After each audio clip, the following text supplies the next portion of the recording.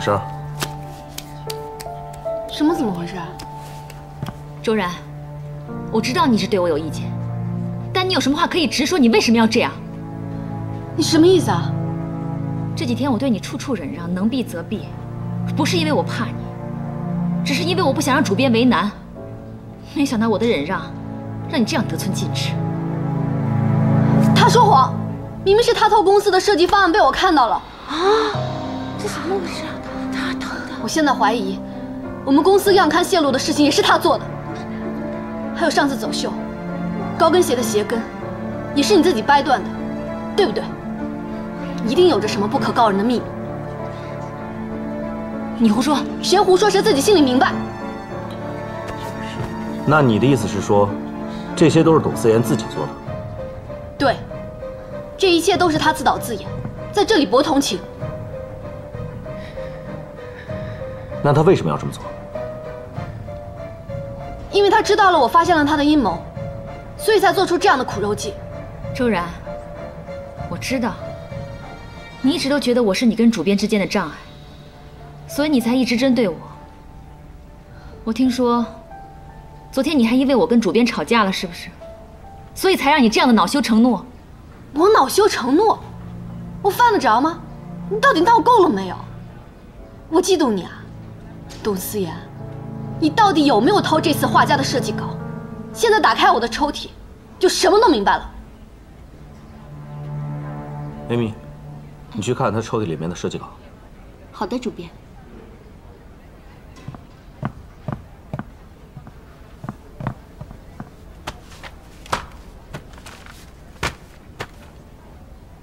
周然姐，发现什么了？一会儿就知道了。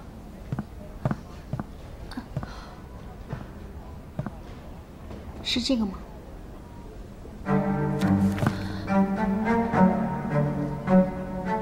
现在你还有什么好说的吗？这不可能！昨天晚上他明明已经把这个拿走了。主编，你相信我，我真的没有说谎。你昨天晚上又喝酒了吗？你不信我？我相信你不会做出这样的事，但是你喝醉了就不知道了。所以你愿意相信他，也不愿意相信我。你做了什么？昨天晚上思妍都已经跟我说过了。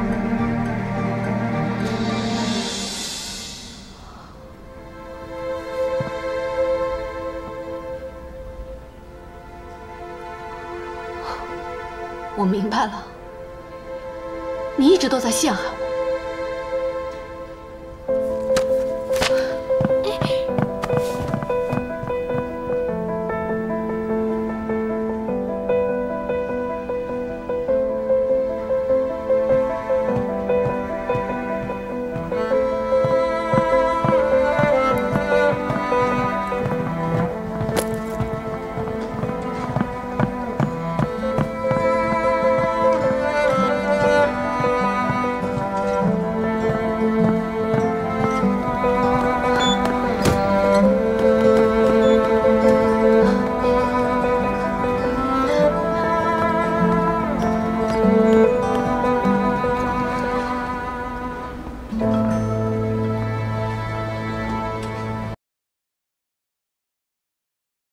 这个是我的名片。我之前联系过梁先生，但他拒绝了我，所以我这次来就是想正式的邀请梁先生接受我们杂志的采访。董思妍，对，就是我。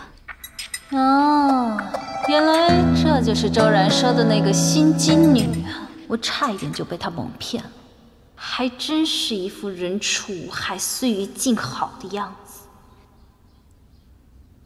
梁太太，啊，你来这么久都还没给你拿个喝的，稍等一下。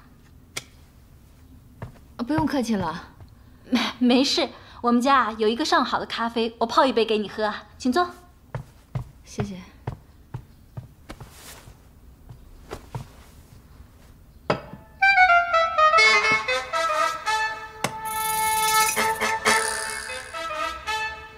我呢，平时没什么朋友，我只有一个闺蜜，她叫周然。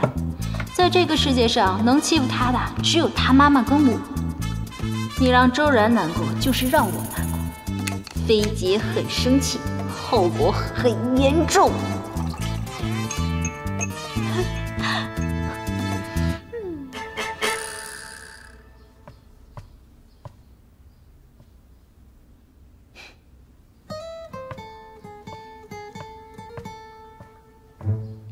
我告诉你，这咖啡可是大有来头，在我们国内啊，你是绝对喝不到的。喝一口尝尝吧。闻着就很香，我试试啊。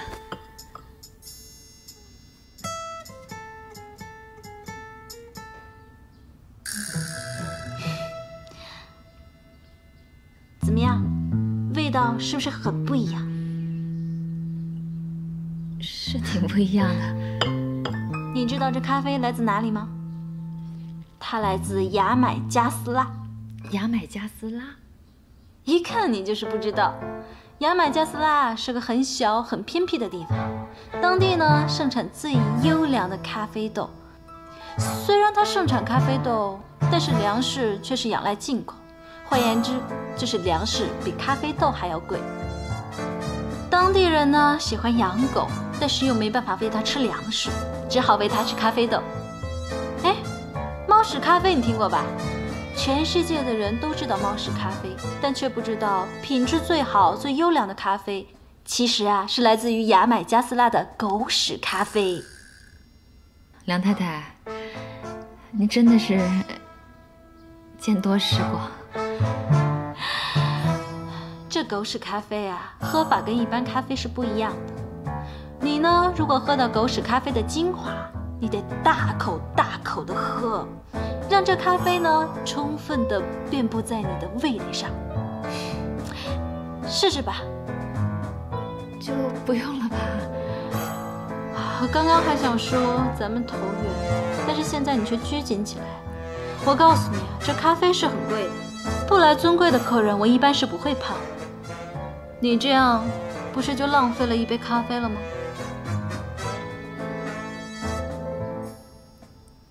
好喝。就是，这么好的咖啡就不能这样浪费，对吧？喝吧。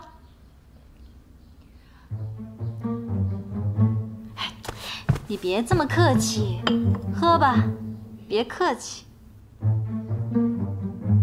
谢谢。大口大口的喝，再多喝一点，慢慢的咽下去，让那个咖啡的精华布满在你的味蕾上。啊，怎么样？好喝吗？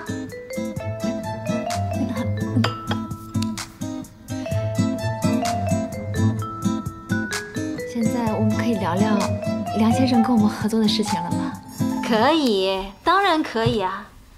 你让我们老梁接受你们杂志的专访，那是绝对没有问题的。太好了，我这儿有一份策划案，您先看看。策划案就不必了。你们公司有一个女孩叫周然吧？周然，长得呢可能没有你高，但是比你漂亮。说是漂亮，就是那种让人感觉特别舒服的，你懂吧？我们家老梁最信任她了，你让她来，老梁肯定没二话的。好，打扰你了。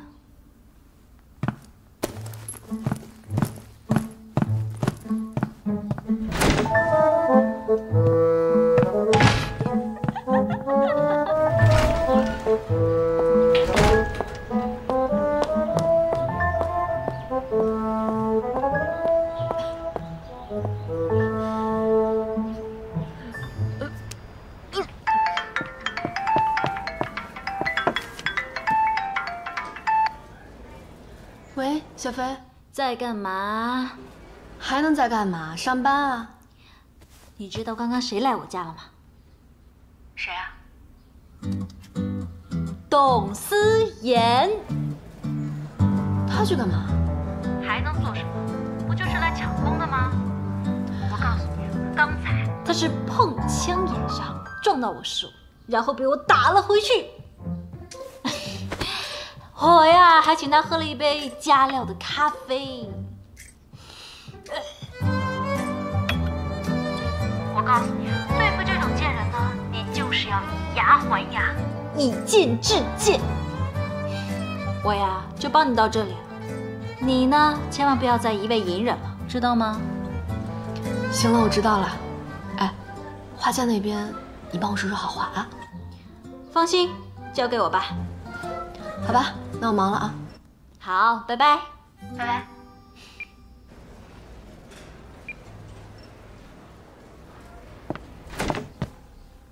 回来啦。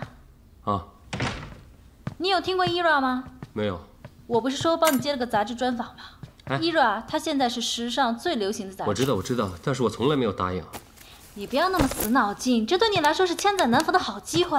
你做人要圆润一点，在这个行业才能做得长久。我没有想太多，我只是想做一个画家。哎，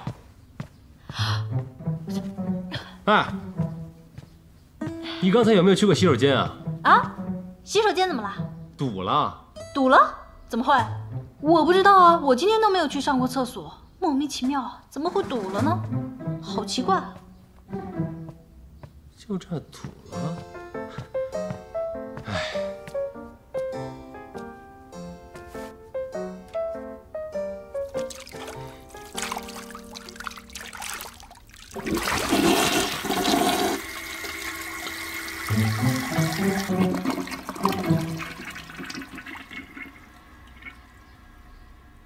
这里面有50万，麻烦你交给他。我不希望他在外面吃苦受罪。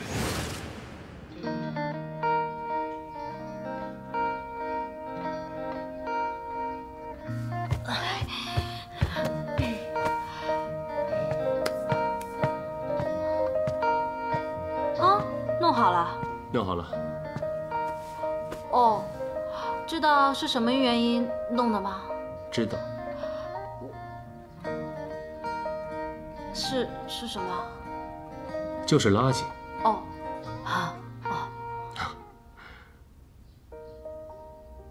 啊，你刚才说的是不是这个 Ira？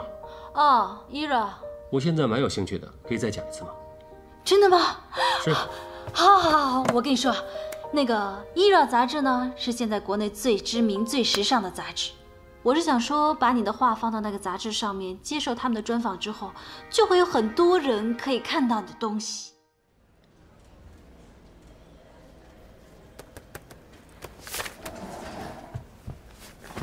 哎，赵倩，那个文案翻译的怎么样了？虽然说我是在国外留学的，可是基本上都是去玩了。这普通的对话还可以应付，这专业性这么强的，我哪应付得过来嘛？不是吧？你就做了这么点？剩下那么多，咱们俩一起做吧。周然姐，我就知道你对我最好了。哎，用力点，用力点。好。哦，这样舒服吗？这边。好酸呀。VIP 的待遇。周助理。我刚跟主编说了，画家的事情我帮你联系过了，你可以直接对接。谢谢你啊。不客气。简直是太嚣张了。赵倩，我记得董小姐好像是从法国留学回来的。对啊。精通法语。啊。语言天赋不要太好哦，还愣着做什么？还不赶快把所有要翻译的文案送给我？都在这儿啦。就这么多呀？对，我再去找一些过来，多的是。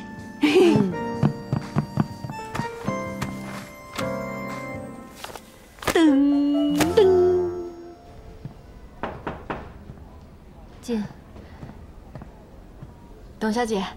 你之前说要帮我，不是只是说说而已吧？当然不是了。听说董小姐是法国留学回来的，精通法语和英语。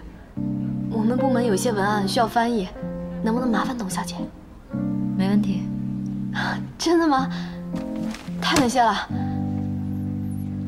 全部吗？董小姐觉得多吗？那我去找主编，找一个专门的翻译。哦，没关系，反正我最近也比较闲。那谢谢董小姐了。只不过这些文案比较着急，明天能不能给我啊？没问题。谢谢董小姐。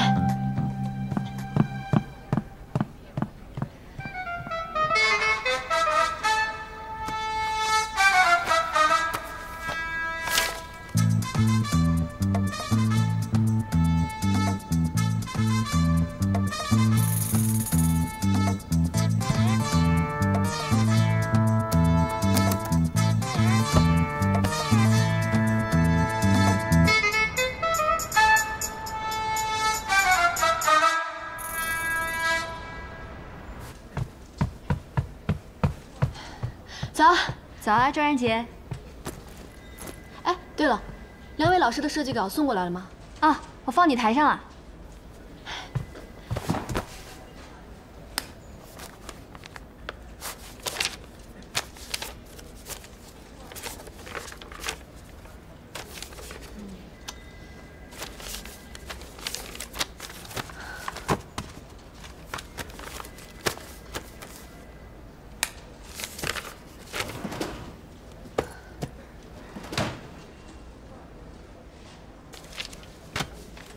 周然姐，昨天晚上睡得好吗？当然好了。那有的人恐怕就睡得不好了吧？嘘。周助理，文件都翻译好了。董小姐，辛苦了，一晚上没睡吧？我这里有咖啡，要不要给你提提神？不用了，我现在听到咖啡就想吐。哎，我的咖啡呢，可能不太一样，是来自牙买加斯拉的狗屎咖啡。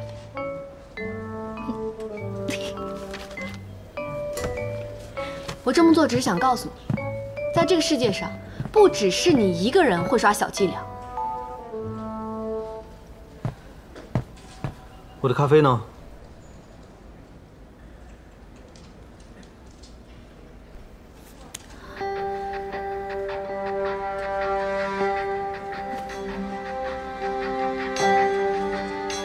思妍，思妍，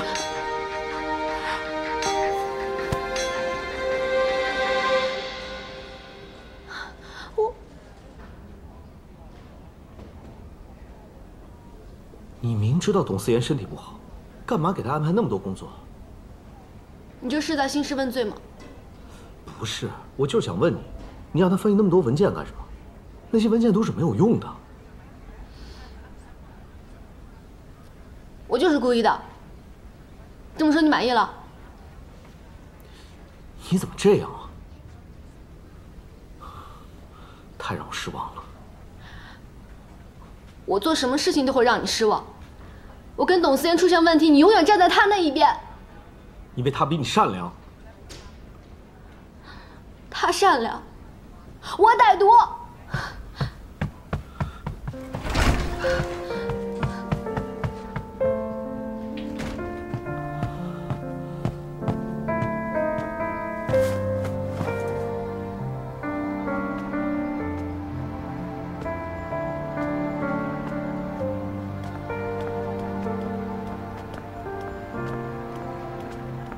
恋爱中，干傻事总是让人感到快乐，因为那是证明爱情的一种方式。以前，我觉得在爱情里，不得善终是可怜的。今天我才发现，最可怜的其实是不被需要，因为你连不得善终的机会都没有。我一直以为我在他身边，因为他需要我。现在我才发现，是我一厢情愿的以为他需要我而已。我的爱情就像是冰淇淋，无论如何，它终究会融化。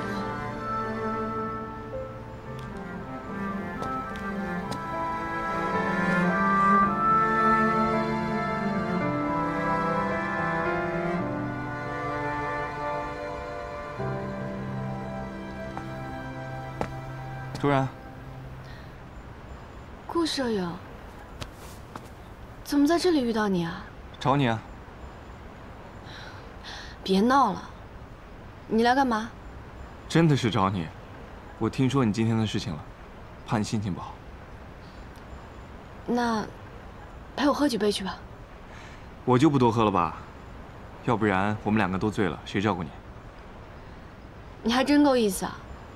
那我也不醉不归。你有心事？我能有什么心事啊？我妈都说我是一个特别没心没肺的人，一个没心没肺的人，又能有什么心事啊？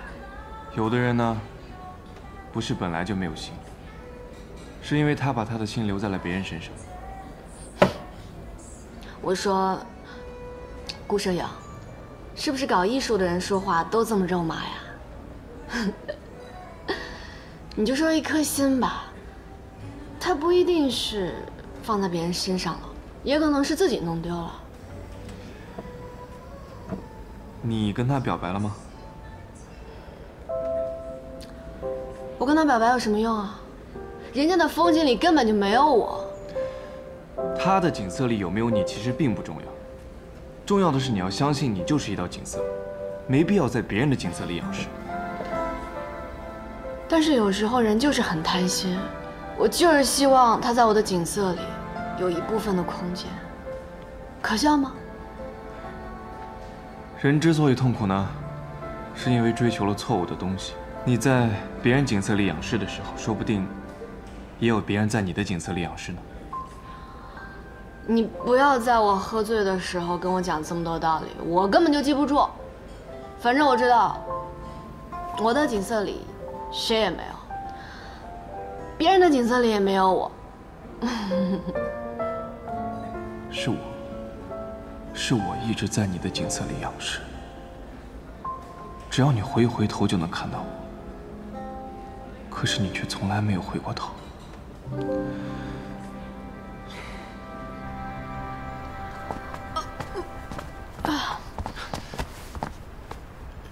没事。让你不要喝那么多，你不听。我又没有喝多。好吧，我送你回家。你回家好好洗个澡，休息一下。回家。我想起来了，我给我妈买的感冒药忘在公司了。我带你回去拿药。对不起啊，顾摄影，总给你找麻烦。不要跟我说对不起，永远不要。走吧。没事，我没事，我没事。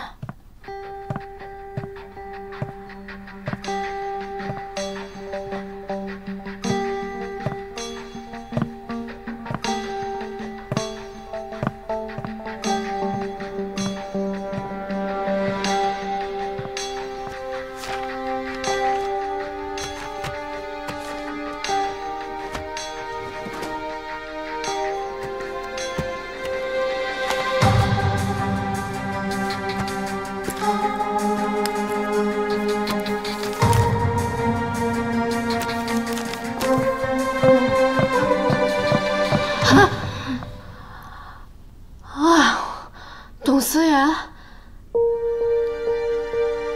这么晚了，你怎么还在公司啊？我回来拿点东西。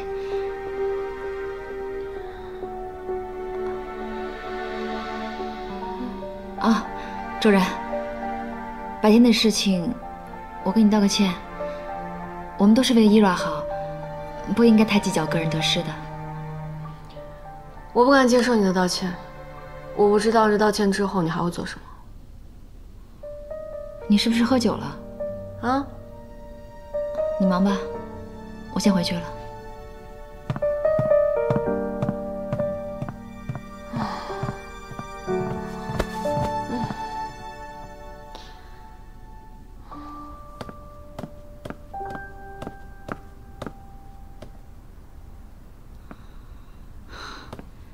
等周然呢？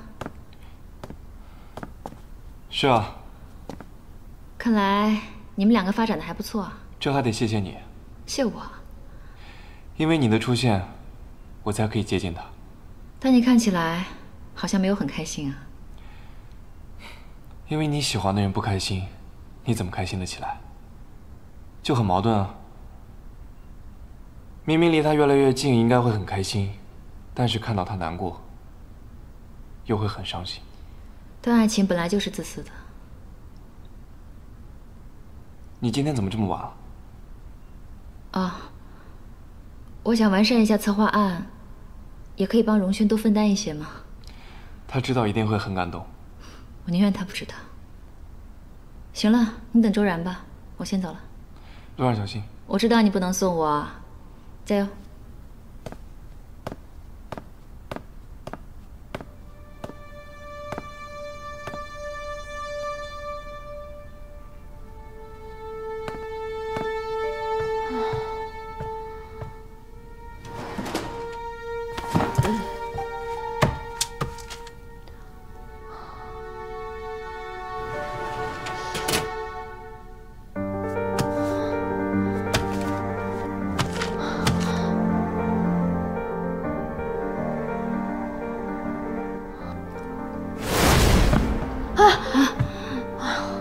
董思然，我回来拿点东西。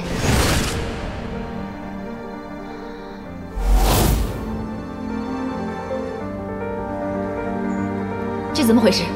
我真的检查过了，我也不知道为什么会发生。咱们音乐杂志下个月的选题被爱盛提前给用了。你这样做究竟是为了什么？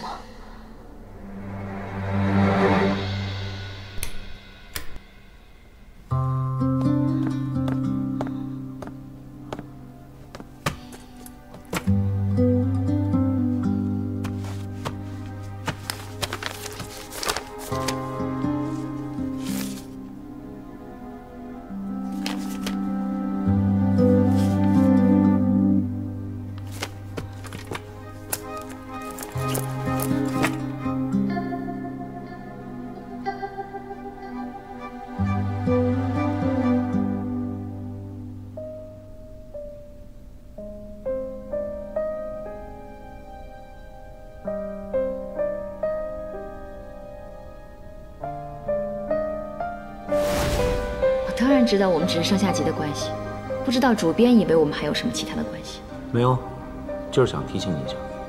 我也想给你一个建议，不要一直靠提醒活着，太累了。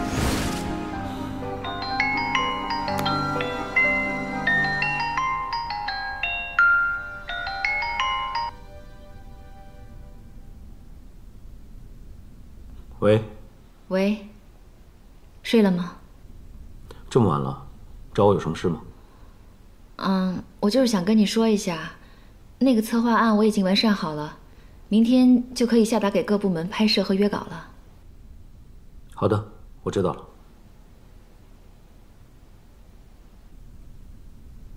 你还有什么事吗？你呢？以后不要工作这么晚，一个人回家不安全的。喂。谢谢，谢谢你能这么说。上司关心下属是应该的。对了，我刚才在公司碰到周然了。周然？他在公司做什么？我也不知道，但是他好像喝了很多酒，对我态度也不是很好。周然这个人吧，虽然脾气不太好，但他内心是很善良的，所以我希望你不要跟他计较。你放心吧，我不会跟他计较的。我也希望之后能跟他好好相处。你能这么想就最好了。时间不早了，早点休息吧。晚安。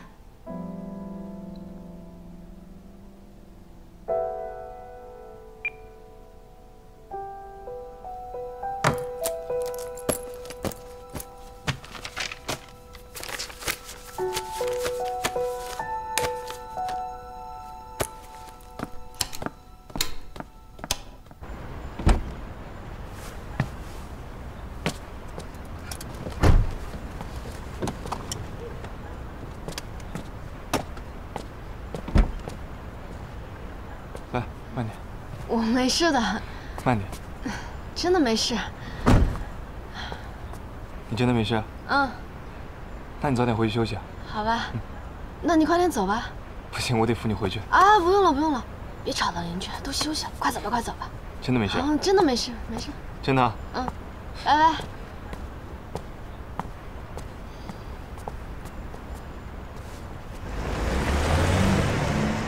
拜拜。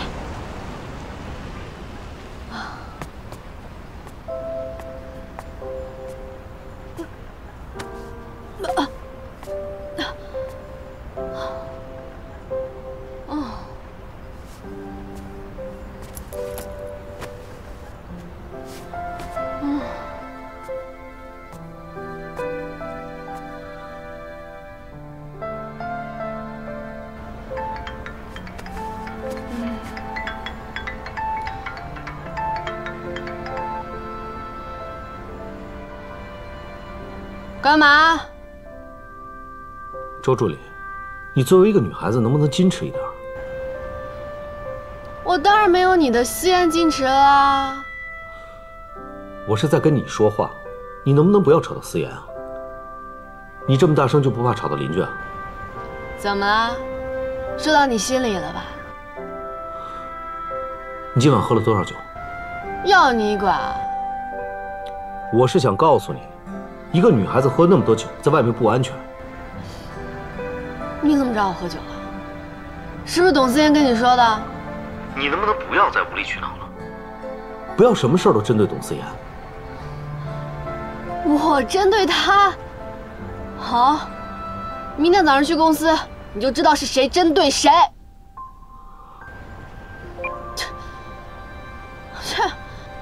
这男人是不是见到漂亮女人，脑子都不转的？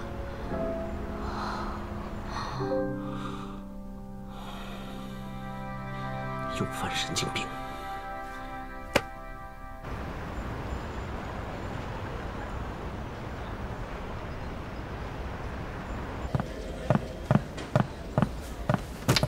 你说这董思妍到底是得罪了谁啊？房间给弄成这个样子，听说连监控也坏了。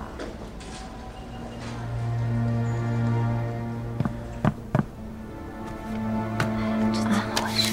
不知道谁干的呀？早上一来就这样。真是，发生什么事情了？哎，这是看他怎么说，看他怎么说。这怎么回事？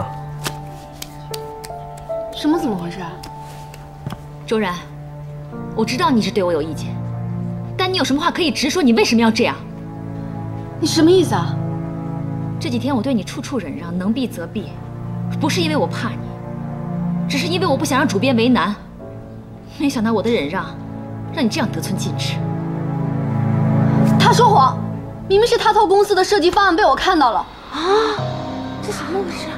他偷的。我现在怀疑，我们公司样刊泄露的事情也是他做的。还有上次走秀，高跟鞋的鞋跟，也是你自己掰断的，对不对？一定有着什么不可告人的秘密。你胡说！谁胡说谁自己心里明白。那你的意思是说，这些都是董思妍自己做的？对，这一切都是他自导自演，在这里博同情。那他为什么要这么做？因为他知道了我发现了他的阴谋，所以才做出这样的苦肉计。周然，我知道，你一直都觉得我是你跟主编之间的障碍，所以你才一直针对我。我听说，昨天你还因为我跟主编吵架了，是不是？所以才让你这样的恼羞成怒。我恼羞成怒？我犯得着吗？你到底闹够了没有？我嫉妒你啊，董思妍。你到底有没有偷这次画家的设计稿？现在打开我的抽屉，就什么都明白了。Amy，你去看他抽屉里面的设计稿。好的，主编。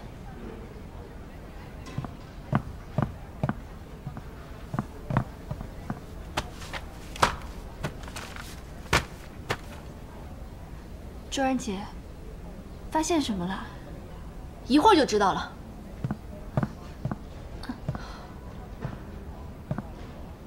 是这个吗？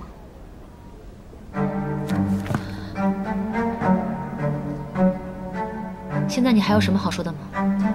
这不可能！昨天晚上他明明已经把这个拿走了。主编，你相信我，我真的没有说谎。你昨天晚上又喝酒了吗？你不信我？我相信你不会做出这样的事来，但是你喝醉了就不知道了。所以你愿意相信他，也不愿意相信我。你做了什么？昨天晚上思妍都已经跟我说过了。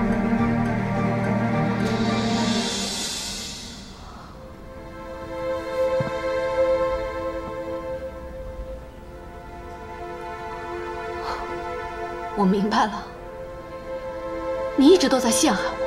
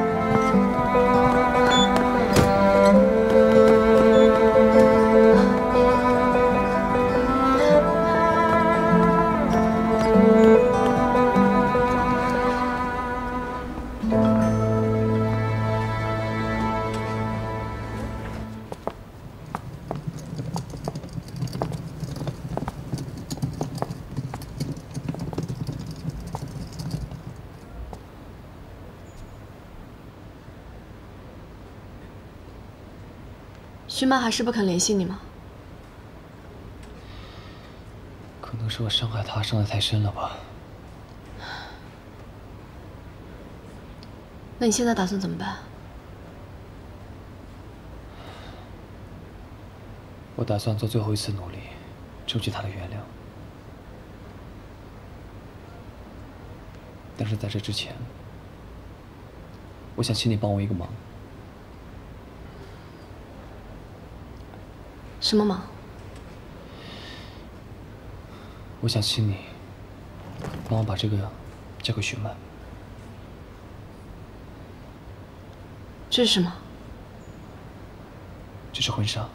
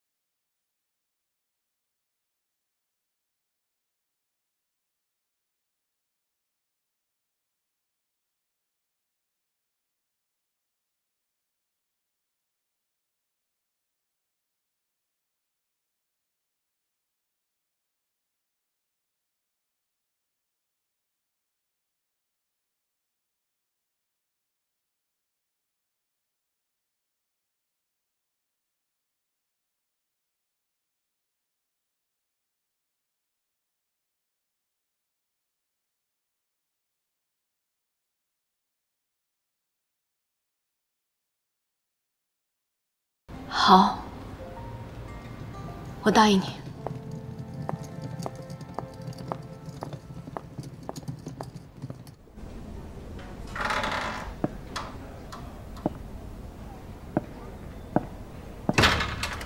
董小姐有什么事吗？谢谢你刚才那么帮我。你不用谢我，那是我该做的。以前你也总是这样，站在我身边保护我。今天帮你跟以前没关系，过去的事情让它过去吧。有的人可以向前看，但有的人只能靠回忆活着。这件事情，我替周然向你道歉。不用，我只希望我不会影响到你们两个的关系。不会的，我们俩感情没你想的那么脆弱。好，那我先出去了。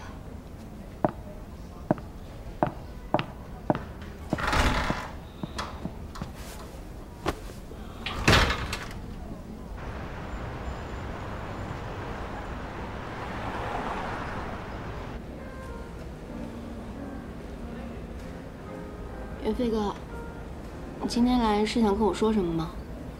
其实我也没什么事了，你放心。那就好。今天除了想看你，还想跟你聊聊一个人。周然。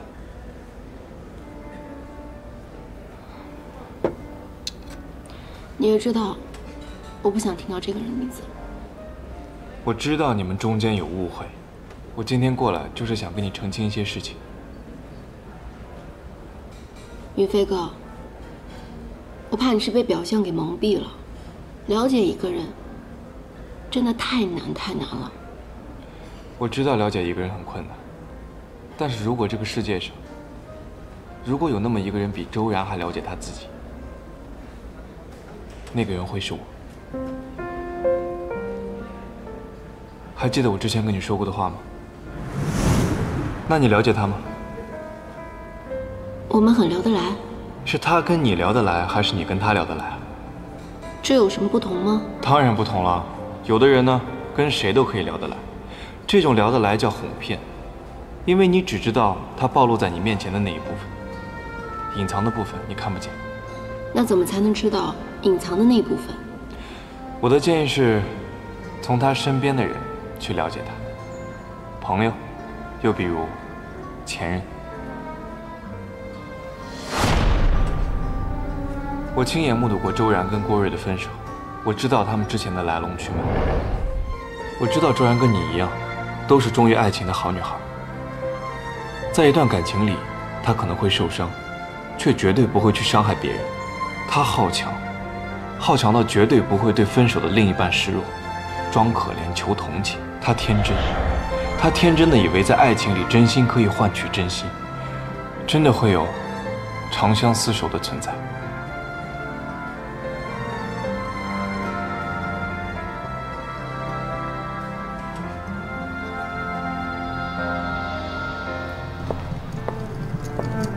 郭瑞的请求让我感到有点难过，因为我要把我曾经梦寐以求的东西拱手交给徐楠，心里难免会有一丝酸楚。可是我又感到一丝欣慰，郭瑞变得成熟了，变得勇敢了。帮助郭瑞把这件婚纱交给徐曼，我心甘情愿。可我自己的爱情已经在风雨飘摇，而现在我却要帮自己的前男友追回他的现女友，人生真的太讽刺了。不，既然郭瑞能够变得勇敢，我也应该勇敢地去找主编解释清楚。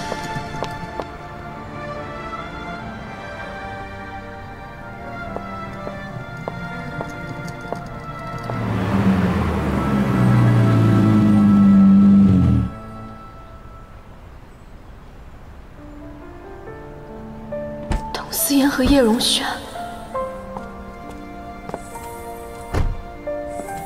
你在这等我一下，我去帮你拿资料。